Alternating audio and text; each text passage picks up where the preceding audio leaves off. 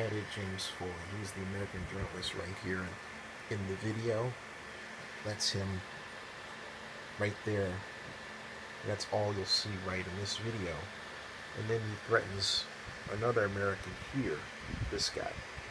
And my feeling about all this is we need to go in and find guys like him, like this guy, and just simply surgically take them out.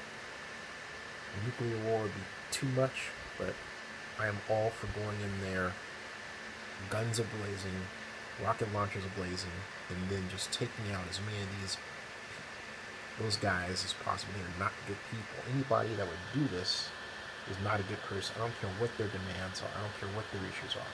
This is wrong. Period. Sorry.